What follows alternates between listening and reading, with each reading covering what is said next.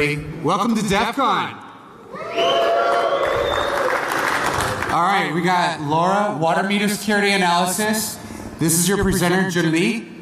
Give him a warm welcome.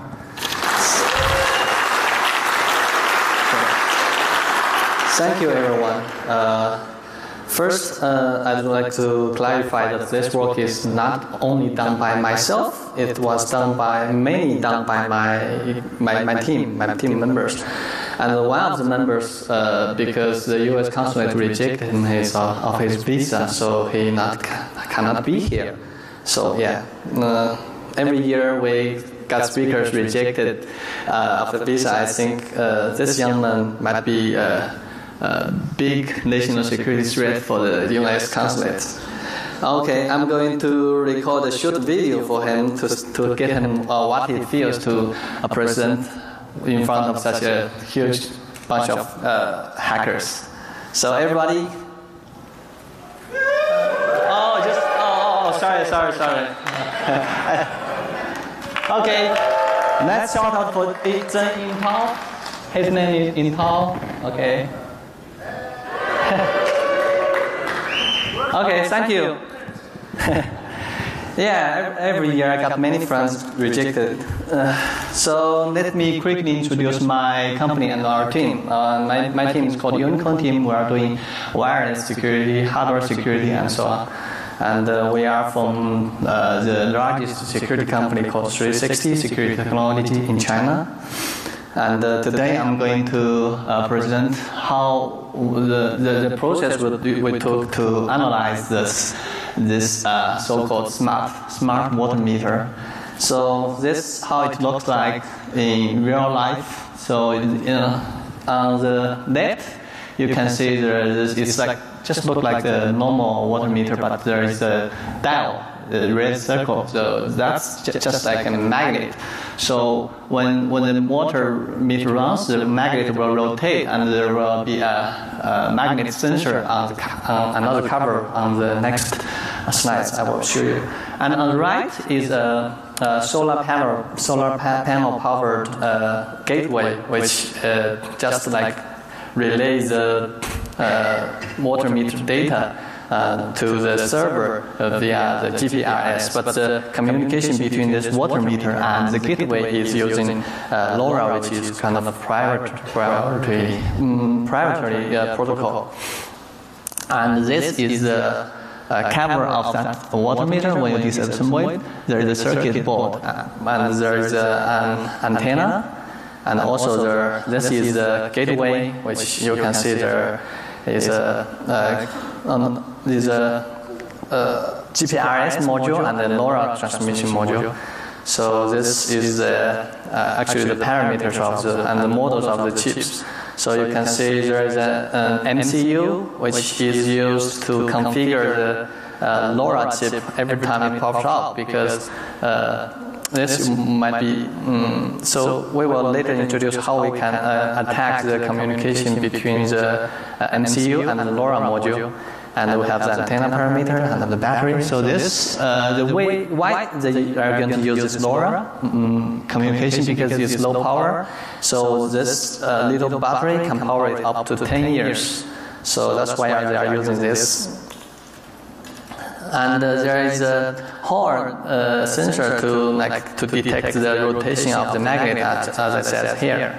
So I don't know if you can see it. There's a pointer or something. No. So there is a magnet sensor called TNR301 that can detect the water meters when it's running. And there is a MCU, so configure. MCU is here to configure this LoRa chip. And this is a gateway disassembly. So there is a GPRS module here, the white rectangle, and there is a LoRa module. So it's just like very typical architecture for an IoT device. And there is a EEPROM to store the data, maybe to when it's the GPRS to maybe buffer the water meter data. And actually, the gateway usually implement the gateway using a different chip, but they are using the same chip as the water meter. So they have to use, because this is cheaper than to use another like chip dedicated for the gateway. Now let's talk about how we can fix the water meter data. So you can, as we said, that they're just you detecting the mutation of the magnet. So we can use a strong magnet to put it near the sensor TMR301 sensor to interfere the signal. So you can see when the magnet rotates, the voltage produced on the water meter, the sensor will change. So we can use, you can see if there's no point. Okay.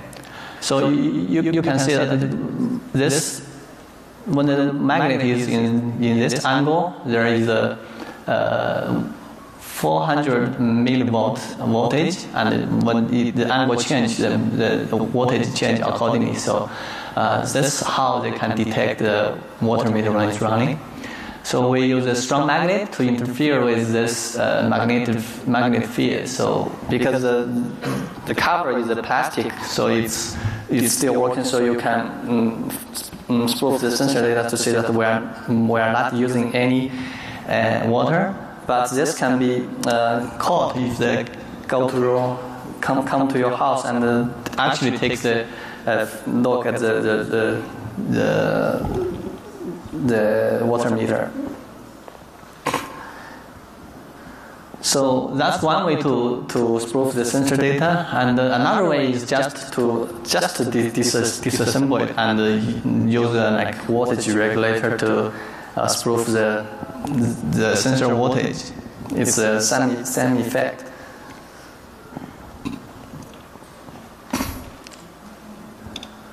So the Lora frequency is different in each country. So this is, for example, in the US is 915 megahertz. So in the other countries it's different. So when you're trying to do research on this kind of Lora-based device, you have to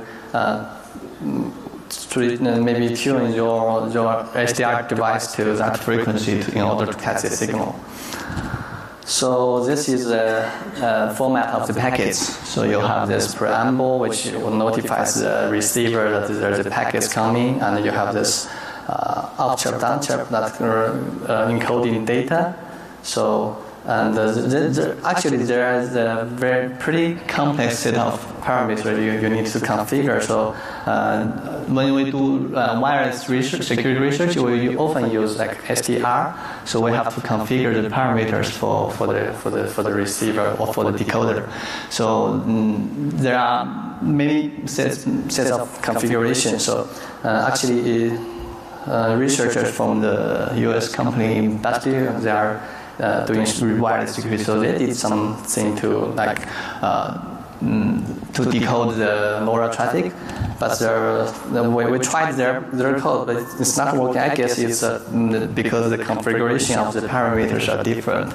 So we have to write our own decoding code for this traffic. So actually, one of our team members wrote the code to using MATLAB to decode the traffic, and we upload this module to our GitHub. So if you are interested in doing some more research in the future, you can go to look at the code. But this is still not very easy to use, so we switched to another method. So actually, because as I said, there is a MCU used to configure the LoRa module every time it's powered on. So what it does is using SPI serial communication to configure the LoRa module, all the parameters, which frequency, and the different spectrum factors, something like that. So we used this logic analyzer to capture the traffic on the serial communication interface, and we can figure out how this Lora front and Lora transceiver is configured. So, and then we just go and buy another Lora module and use the same configuration in order to receive to decode the traffic. So it's pretty smart, this kind of. So you have once you got all the traffic on the serial communication, you have to figure out what those traffic means. So we got this. We figure out it by looking at the documentation where this is what kind of instruction means what. So, for example, when you see this traffic, it means that set the frequency to the 492.25 megahertz. That's the frequency we mentioned in the previous slides, where we say that different countries are using different frequencies. So you can see this is the Chinese frequency. Okay, now we got the configuration, so we use another module to configure it the same way, and we can sleeve the traffic. Okay, so now we got the traffic, we have to reverse engineer the communication protocol and see how they transmit the data. Surprisingly, we find it not encoded, it's just sent in plain text. Perhaps they think that Lora communication is by itself is very hard to decode. So they're using kind of like their proprietary protocol. So there's a unique ID of each water meter, and actually we can spoof all the traffic here. And they are transmitting the water usage data and also the temperature. So let's see if the privacy risks. For example, if I see that there is no water usage, because the water usage data is transmitted in plain text, so we can actually sleeve the data to say if somebody is at home using their water meter, and so we can actually profile the habits of this user. So to say if his working routine, when he comes home and when he leaves for work, something like that. And we can also like spoof the data to make somebody like see, where we can see that they are using a lot of water and get their overcharged. And we can also forge the gateway to issue instructions. For example, because this is like the 4 duplex this is like the two-way communication. So not only the water meter have to upload water usage data, but also the server might issue some command to the water meter. So and also the Lora is not only used in water meter. So they are used to control gas valves or other just like you can think of it like similar like GPRS or ZigBee. They can be used anywhere to build a connected device. So if we can get traffic or spoof the traffic, we can cause other chaotic consequences. So this is their how the communication links works. So the water meter actually sends the data to the gateway, and the Lora gateway to send the data to the server using GPRS. And GPRS, everybody knows that the traffic is that communication link is not safe. Everybody maybe can sleep or spoof the traffic. So we can use like fake base station to attack those, to do the man in the middle, or to just spoof the gateway. And So this is my colleague trying to sleeve the GPRS traffic. So we set up this base station using OpenBTS, and we managed to get this gateway to communicate to our fake base station. And actually, this is very common kind of attack especially in China. So people are using maybe this GPS to unlock shared bikes. So people are trying to spoof the unlock command to make the bike open itself. Yeah, so we are doing that. This is kind of very common techniques. So when we got the fake base station set up and the gateway connect to our fake base station, we can see what data is sending to the server. And we analyze it using Wireshark and to reverse engineer the protocol used between the gateway and the server. So this is how the traffic looks like. So you can see there's a gateway ID, there's a header and count code, and also payload. So all kinds of information. Again, it's not encrypted. It's just using a CRC to check this integrity of this packet. So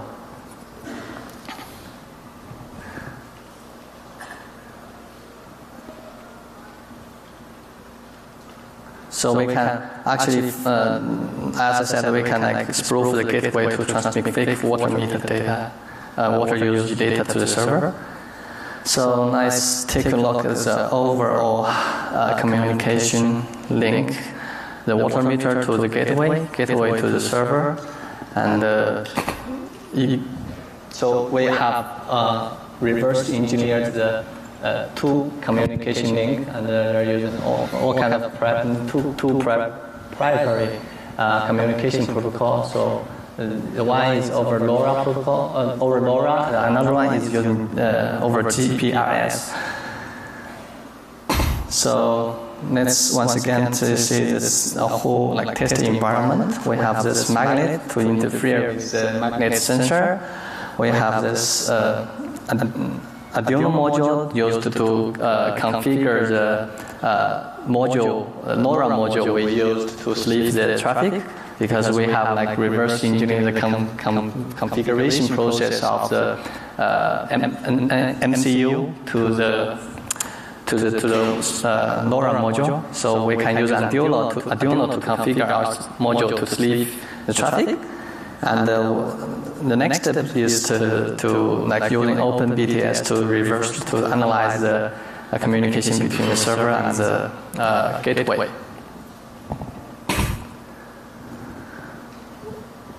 So in conclusion, that we can see that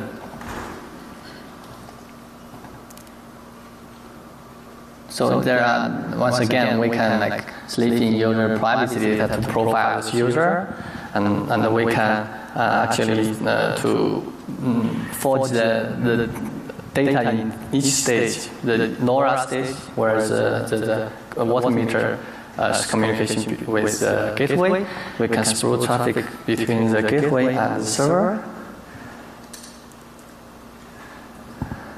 So actually, we have to every time we break something, we have to figure out a way to actually remediate or just to remediate it. So this is using Lora WAN protocol. This protocol is brought up by Lora Alliance, and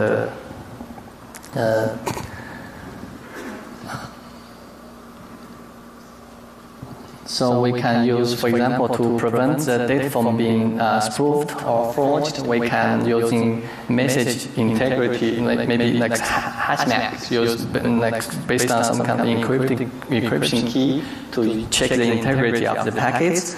We can also use some like encryption. I think why didn't they use encryption in the first place is because this is like quite a low power application. The encryption may consume a lot of power. So that's why they didn't like encrypt the water meter in the first place, or they just like think like obscurity, like security, something like that. They think that Lora is hard to decode. It's not like the GPRS that you can easily like to split the traffic. So we prove that this is not possible. We can still like get to traffic. So they have to improve the security by encrypting the traffic in each stage.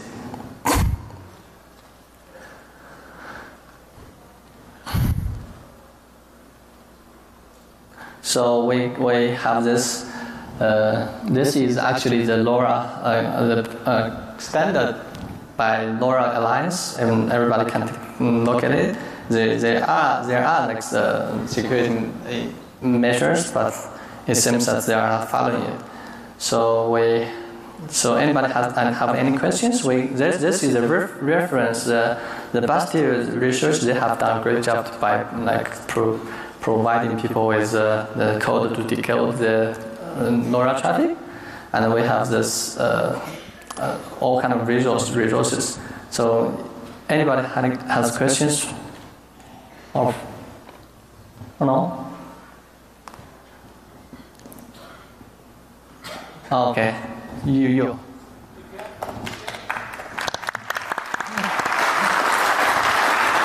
Okay, I will try my best to answer your question.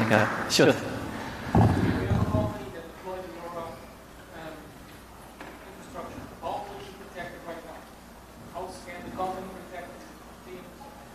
How can the company protect their infrastructure?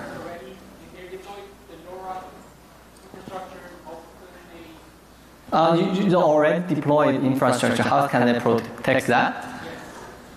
Yeah, I don't think they can actually do that, because usually when you use this kind of communication, you don't implement some kind of over-the-air update mechanism. So you have to like maybe replace the infrastructure. So you have to think of security in the first place. Or they just like, for example, the magnet stuff. You can change the plastic cover into a like metal cover. So that will be prevent somebody used to interfere with the magnet sensor using a strong magnet. So if somebody don't want to pay water fee, they just put this magnet on the water meter, so it's not running. So yeah. So anybody else has a question? Okay, thank you.